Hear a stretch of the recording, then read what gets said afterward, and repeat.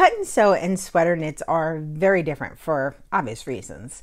And they're also very different when you sketch them. Now, I talked a little bit about how to draw a sweater sketch in Illustrator in these two videos. But I didn't cover this one thing, and it's something I've been talking to my students about for the past week and a half, and that is drawing full fashion marks.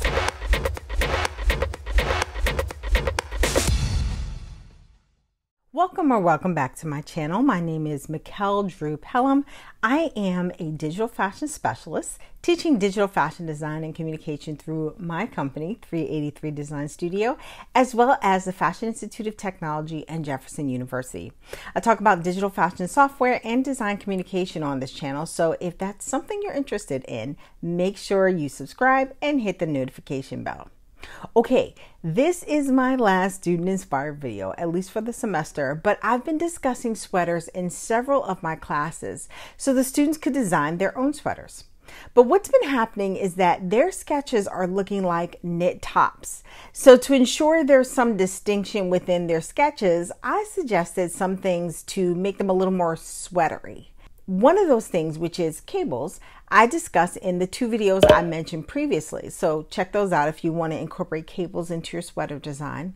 But the other is fashion marks. And you'll see this often on sweaters and even knit tops that are fully fashioned.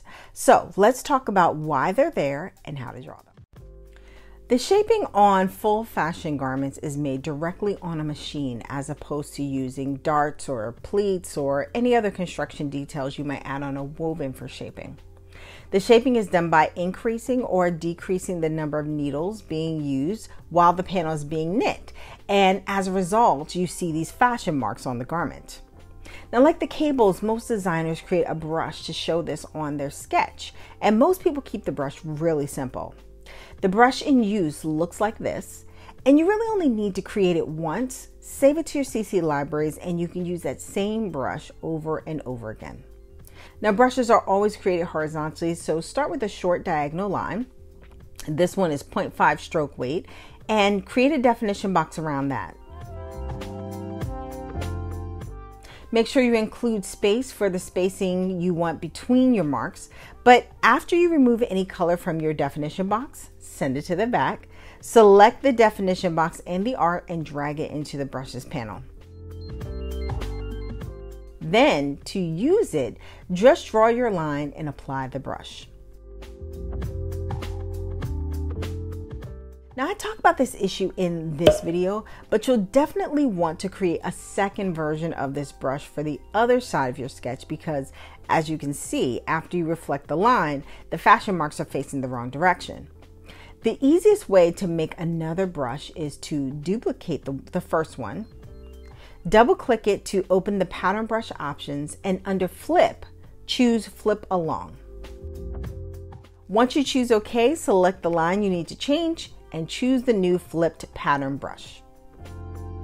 You might also see this drawn with a line next to the marks or with a line and the marks on either side of the line. I usually see those more for chunkier sweaters, but any of these options can be used on your sweater sketch that you draw in Illustrator.